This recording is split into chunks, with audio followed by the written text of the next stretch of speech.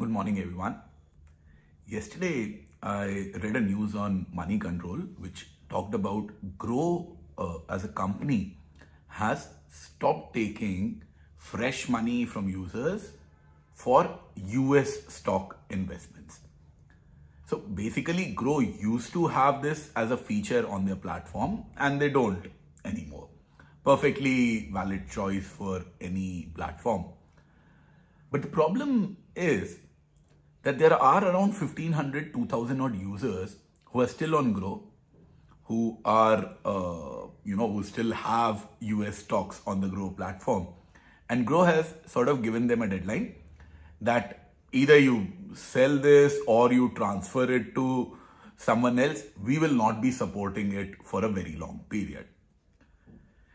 It's a business decision, sure.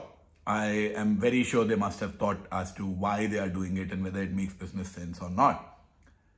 But the impact of something like this can be significant if you are one of those users whose stocks are there with Groww. Because either you will need to unnecessarily sell it or you'll have to figure out a way to transfer from one platform to another. And that sort of a risk or a headache is not worth it in my opinion. And what can you do to sort of save you from this discomfort? I'll not call it a loss or a tragedy or anything like that, but it is a certain amount of discomfort that comes in. So the idea behind stuff like this is that there are a lot more safe ways, a lot more tried and tested ways to invest in US stocks, if that is what you want to do. There are mutual funds which exist, which do that. But the fundamental idea is that we have a tendency to keep on trying new platforms and established platforms and, they are allowing us to do this, so let's try that out. I don't know if it is such a good idea to try out new platforms this way. Another example which I find really, really attractive, but I have stayed away from, is the Navi mutual funds.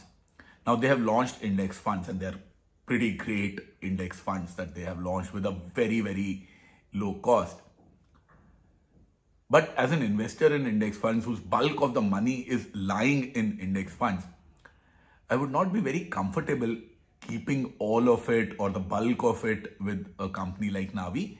Nothing wrong against Navi, but the idea is that it is fairly new in the markets. When there is an option available from companies like HDFC, SBI, ICICI, who charge a little bit higher for the index funds. So the difference, I believe, will not be more than 10 basis points. And 10 basis points is not a significant enough difference that you lose your sleep over it. There are people who have complained about the Navi app as well. I remember reading a few tweets that, they ask for a lot of permissions, a lot of data from you before you can actually invest and transact on the platform. Now, all of these are good business decisions for Navi. And I believe this is the sort of stuff which helps them keep the cost down.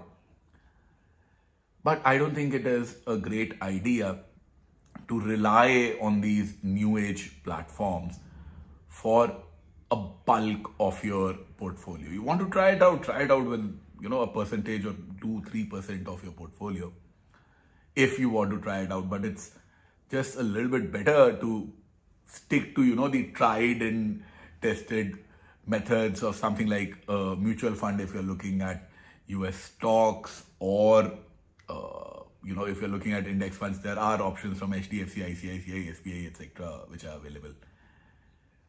Avoid unnecessary headache in finance if you can. I don't know how you deal with money, but anything even slightly untoward happens, even with a small portion of my portfolio, I personally get unnecessary anxiety. You tell me that you will not be able to sell this mutual fund for the next 3 years. Even if I do not have any plan of selling it for the next 3 years, if you put such a restriction on me, I will lose sleep over it. I will feel uncomfortable about it. Is it logical to feel that discomfort? I don't think so, because I'm anyways not planning to sell that particular mutual fund over the next 3 years. But whenever some sort of such restriction comes in, it tends to become a little bit difficult. So it's much easier to just avoid these issues. Thank you.